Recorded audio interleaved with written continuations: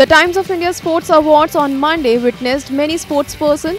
Boxer Vijender Singh, who was also present at the program, said that actor Sonu Sood will be the best to play the role of a boxer in Bollywood.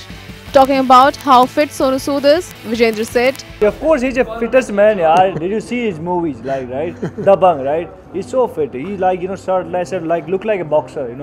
Because already like 2-3 boxer ने try किया. Like they're trying to be like a boxer, but boxing को पकड़ना, उसको character को पकड़ना, it's not an easy task. You should be fit for that. And like proper boxing, punches and everything. It's a lot of hard work. I can say that. I think पाजी अच्छी तरह से कर सकते हैं, बहुत अच्छी तरह से.